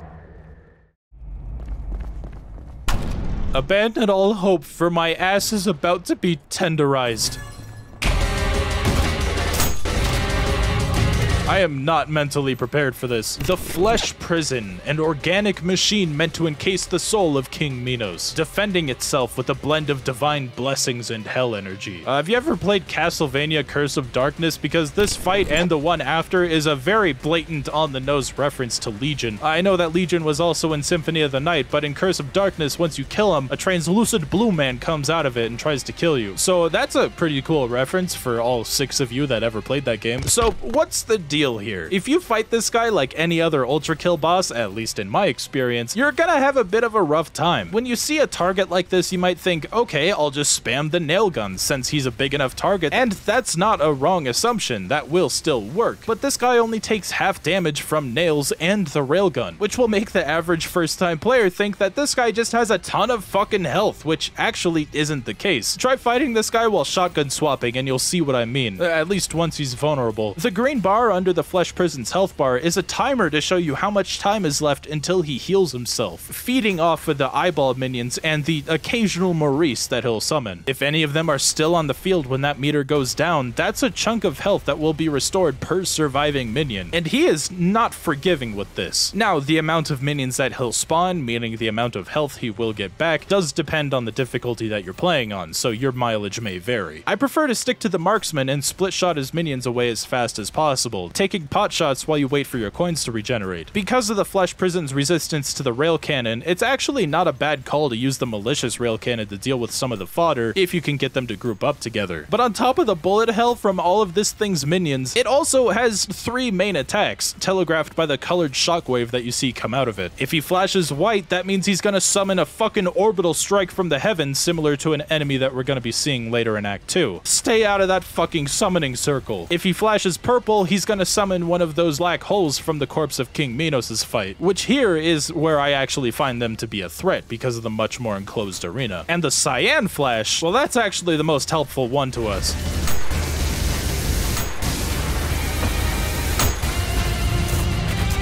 I'd use the Knuckle Blaster to send more of these back at him, but I'd rather just get the health restore from the parries. Remember to slide around the arena rather than dashing. Try to save your dashes for when you need to move out of the way of one of those orbital strikes. You'll get through it, I promise. This is actually a great way to take off the ankle weights and learn a lot of the tricks to Ultrakill's movement through a lot of punishment.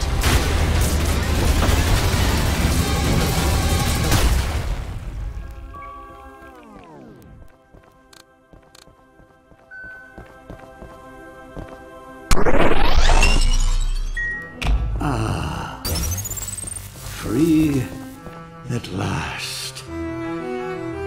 Oh, Gabriel. Wait, is it Gabriel or Gabriel? Have I been saying it wrong this whole time? Ah, shit. Now dawns thy reckoning, and thy gore shall glisten before the temples of man. Creature of steel, my gratitude upon thee for my freedom. But the crimes thy kind have committed against humanity are not forgotten. And thy punishment is death. Holy shit, it's Stephen White. Oh, holy shit, that was really fast. Okay, Minos Prime, aka the true test to see if you've mastered Ultrakill's mechanics so far. A Prime Soul is a soul with so much power that it no longer needs a husk to manifest into physical form. As manifestations of pure will, these Prime Souls are so powerful that even proud angels see them as a threat and will do anything in their power to stop them. King Minos believed that the eternal punishment the angels wrought down was unjust and unreasonable to those whose only sin was to love. And after God's disappearance, when the angels were lost and heaven was in disarray, Minos set out to reform the Lust layer. The Lust Renaissance was prosperous because of King Minos' encouragement to its citizens to unite and form a new civilization. The efforts of the countless damned of the second layer helped bring together this civilization. But after this council took control of the heavens and brought stability with an iron fist, they saw that Minos had gone against God's will in freeing the sinners from their punishment, and it was Gabriel, the brightest of the angels, who was sent to kill Minos. Even when faced with empathy and reasoning, he was struck down without even listening. But Minos' will was strong enough to challenge heaven's rule. His soul so powerful that the angels imprisoned it inside of the flesh prison to prevent it from becoming a rampant prime soul. Thus they appointed Gabriel the judge of hell. Minos watched helplessly as his soulless corpse, now controlled by parasites, tore apart everything that he worked so hard to build, cursing his own weakness for failing to protect his own people and vowing to take revenge. Revenge he really deserves to make on his own, but, you know, absolute power corrupts absolutely, so I'd rather just put this guy down. Minos is fast and relentless, but he is reliable. His patterns, while absurdly quick, are almost always the same. Each of his attacks are telegraphed with what line he uses. Die, crush, judgment, all signal a specific move that can be avoided with a well-timed dash or parry. That's not to say that all of his moves will have a specific callout. Some of them are strictly visual or non-verbal sound cues, but after a grueling process of memorizing each of his callouts, I found it really easy to dodge what moves he was about to throw at me. But if you're not fast enough to react, and you will not be fast enough to react at least at first, you will be juggled around like the average Smash player that's matched up against Kazuya. I can really only speak for how I personally play this game, but you're not gonna stand much of a chance against Minos if you don't learn his parry window, unless you really want to just use the Railgun's drill to get all your health back. But that sacrifices one of your greatest damage dealers. Better yet, when he does his Judgment dropkick, you can parry this move quite easily, but you'll still be hit by the explosion afterwards, unless you dash right through it almost immediately. Except he's programmed to respond to this and will follow up with a die if you manage to successfully dodge it. Much like V2, I think that it's a lot better to approach this fight defensively and reactively. It reminds me a lot of a boss in a fighting game, and I love that so much. I would need to seriously consider my options, but I think that Minos Prime might be one of my favorite bosses in an FPS. I can't overstate how much I love this boss fight. It's so fast, it's so hectic, and yet somehow I understand everything about it. I honestly have a harder time with Flesh Prison because of how erratic that boss fight can be. Now, during the second phase of the fight, it does get a little tricky. Unknown to the player, Minos is using a sort of stamina system, where every so on he's generating tokens and exchanges those tokens in for a move that he does. If you're familiar with Doom Eternal's token system, this might sound a little familiar for you. Except on violence difficulty, that token system is thrown completely out the window once you reach his second phase. All of his physical parries are now unparryable. The only opportunity you'll have for a parry are from his serpent projectiles. And for someone like me who uses these parries as his main source of healing, that makes this fight a little hard.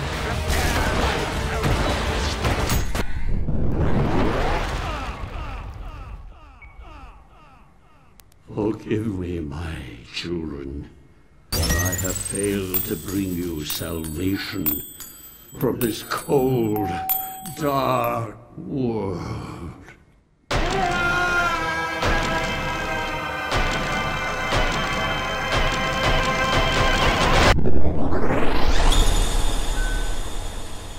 Cool. Surely that'll have absolutely no consequences on the state of the world. Oh my god, that is a lot of text. Hold on, let me P-rank this fight first and then I'll read it.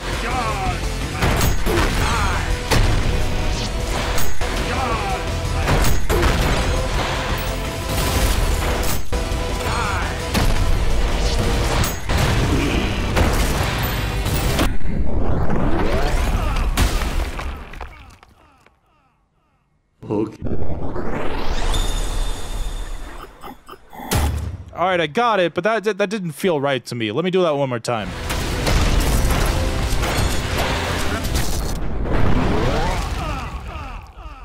Hold on, I could do better.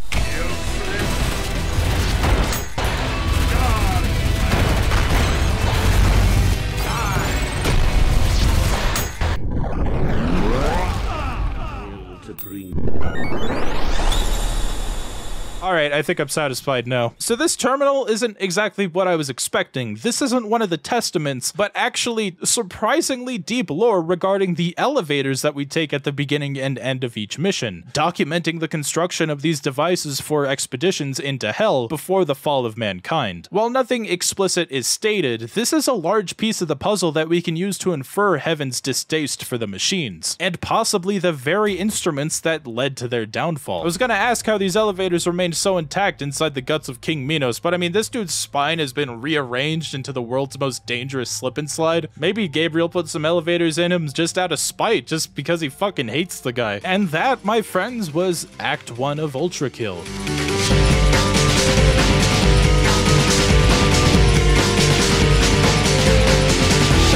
Alright, now how long has this video gotten?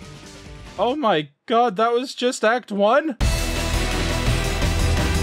Hey everyone, thank you for making it to this point in the video. Believe it or not, I actually expected this project to end up being longer than it actually was, but I'm pretty happy with it. And I'd like to make a quick shout out to my friend Elliot, because without his help, this video probably would have taken at least 3 times longer than it did. And my most recent video, Fashion Police, was made during the middle of the production of this video, just so that I could get a video out and appease my sponsors. Honestly, a big silver lining to taking sponsors is actually having deadlines for my content now, so I'm not just completely taking it leisurely. That said though, production on this video was not totally smooth, but that's not for a bad reason. My girlfriend was staying for a week and I thought that I could still get editing done while she was here. That ended up not being the case. So there was basically an entire week where I wasn't working at all, and that ended up not being good.